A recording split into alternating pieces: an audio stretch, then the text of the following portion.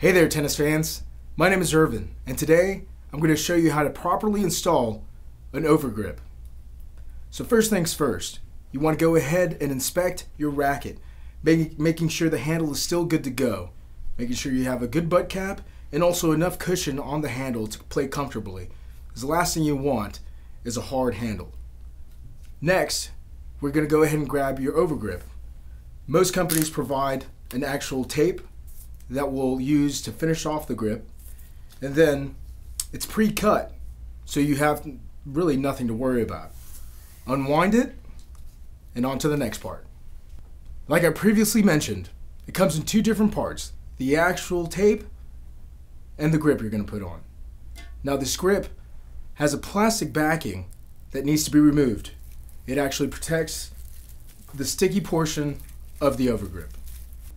Go ahead and set your finishing tape off to the side.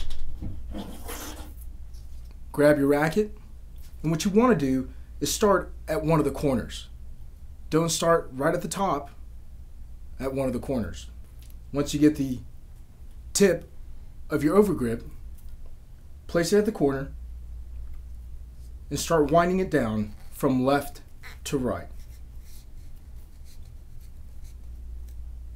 Keep it nice and taut, and also overlapping it about 1/8 to 1/4 of an inch, no more than 1/4 of an inch.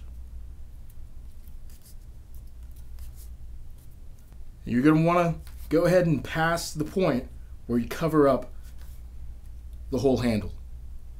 Once we get to this point, we mark off the excess tape we want to take off with a light pin, and then we use the scissors to take it off.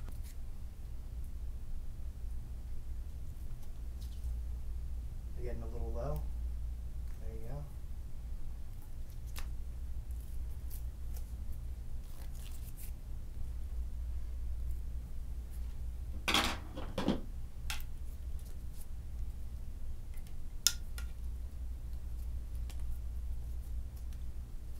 Hold it up.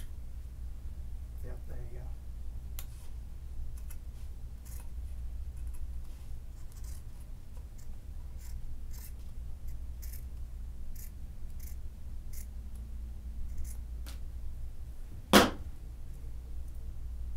So at this point, you want to go ahead and get your finishing tape ready to go. Wrap the rest of the overgrip.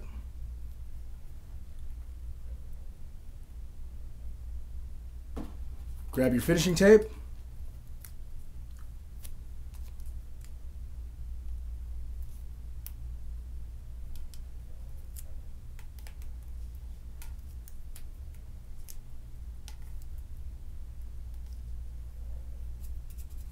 And you're ready to go hit the courts. Okay, tennis fans, so that does it for us. Stay tuned for some more how-to videos from Tennis Express.